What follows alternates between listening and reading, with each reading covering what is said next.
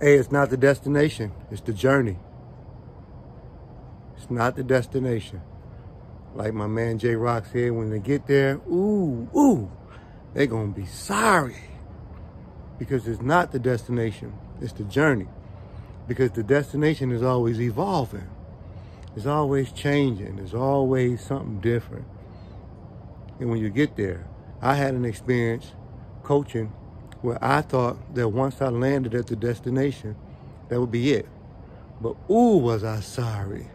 The changes that was caused to me and the up and down of it, it's the journey. It's the journey.